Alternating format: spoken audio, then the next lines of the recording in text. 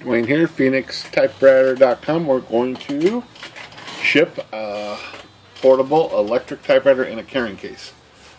This is the box we're going to use. It's a nice heavy duty, got super double corrugated box here. Definitely probably a little too big. That's the popcorn we're going to use. I even taped the bottom flaps here for extra secure, extra support on the box. And make sure you, when you get done sealing this box up, you seal it on the sides here like this and that. And another trick I use is when you use this tape, you run this thing over it, this little paddle, and it secures the tape much better. It actually sticks it better to the box. So this is a heavy duty box. We'll throw the typewriter in that when we're done. Put that aside right now. Put in our test subject to be shipped. This is it, a heavy duty portable electric typewriter. Make sure this thing's in focus. I went ahead and marked the top of the case so they know which side is up. It's got a key that goes with this one, but we're not going to lock the case. We don't need to. And here's the typewriter inside. It's a electric coronet. You don't want to break this machine. It's one of a kind. And so most portable typewriters that have a case have latches that latch the machine into the case. This one does too. It's latched in right now. The release on Smith Cronus is right here, and you can pop it up and get it out. Got to make sure that it's latched into these proper latches in the case, in the back here, and then of course in the front. And that's what we're going to do right now. Put it back in. Make sure the back is in place. And Smith Cronus, if you push this little piece down, it actually latches it. When you close the case, it pushes that down and latches it. But we'll go ahead and make sure it's latched. Now, with most portables, they have carriage lock on them, and you definitely want to engage this on a Smith Corona because it also disengages the escapement. Carriage lock on this machine is right here. You hold that up, put it to the middle, and it's locked. The escapement is locked out, and the carriage is locked. To release it, you just pull it this way, and it's released. We're going to do a double protection. We're going to lock it, and we're going to slide the margin right there so you can't move it. So that way it's doubly protected. Put a little note on here so they know to move that piece to unlock it. And that's it as far as the carriage lock goes. If you don't have a carriage lock, you should find some way to lock out the escapement so that's protected in shipping. And it's designed for that, so that's definitely the way to go. So it's probably okay like this, but I like to add extra protection in these. They do nothing but get damaged. A lot of times you can put a piece here in the shift area to keep that from bouncing around. So I've got a piece that fits in there, and we're going to put this piece right in here like this, and that's going to hold that basket down. That's going to stay just like that. There's a lot of space on the side of this machine because it's a 12-inch model. There's space on this side and this side, so I've got some pieces I made up that fit that wedge down in here. They're very tight. That's the way I want it, really snug. And they'll fit down inside there just like that. Some of the original packing on Smith Cronus had styrofoam in here, so this is kind of duplicating that idea. So let's get these down in here all the way like this. So the case has still got to close right here, so got to watch that. And then on the top there's still a little gap here. We're going to take care of that with a couple more sheets of bubble wrap. I'm going to put one kind of in the back panel and double up on the keyboard like that. And I already tried it, and it's just going to take two. So we'll put the other one back here, and we'll double up on the keyboard again like this. So now it's got some extra protection. And we'll close this thing up. And it should, if everything's right, it should just give a little resistance when you want to close it. Make sure the bubble's in there. And then we'll just latch it up. Make sure the latch is latched. But I also don't trust latches in shipping. I've seen them pop open. So we're going to wrap this with plastic wrap and secure the case with plastic wrap. You can also use packing tape to wrap it around, but that way there's no stress on the lock. You don't want, you don't want it popping open. So this is going to relieve any kind of stress on the lock assembly. We're just going to wrap it up like this. Get a handle here on this. Wrap it up tight. This stuff stretched real tight. It works wonderful. Maybe 3 wraps or so like this.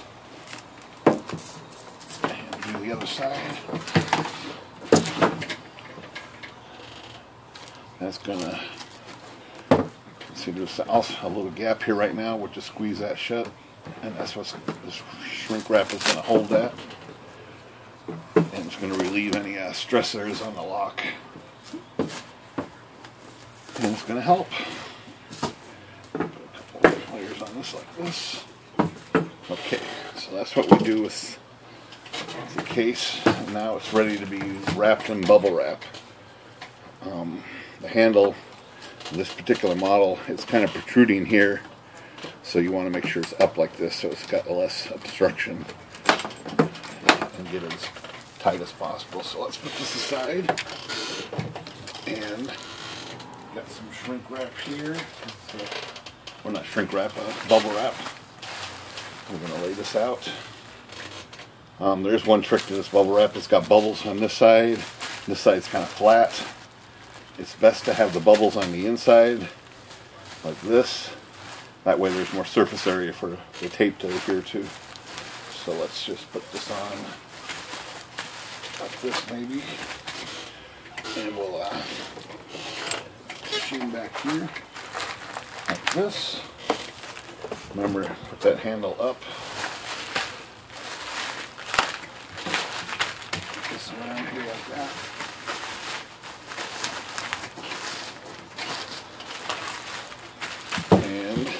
Key factor to bubble wrap is make sure it's very tight. There's no sense in it being loose. Make sure it's tight as can be, and that helps with this.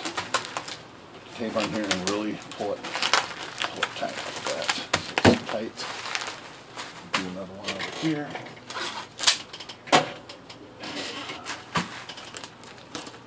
Pull it tight. That, and then we're just going to do these edges. Do a little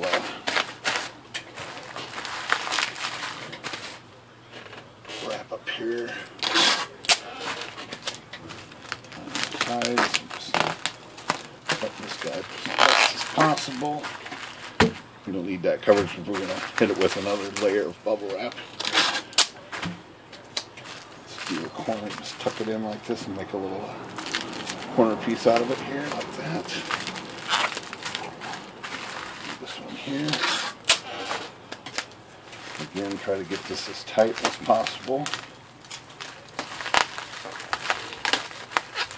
that. Bring this guy around.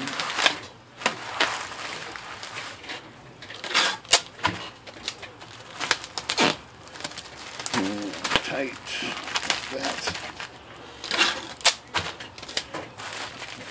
Corner brace here like this.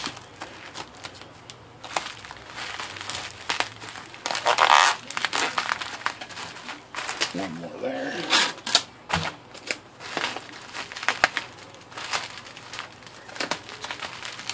Okay. Now, again, I want to mark this, that this is the top up here, so I'm going to put top up here and top right here, because that way when the people unbox it, they'll know basically which side is up,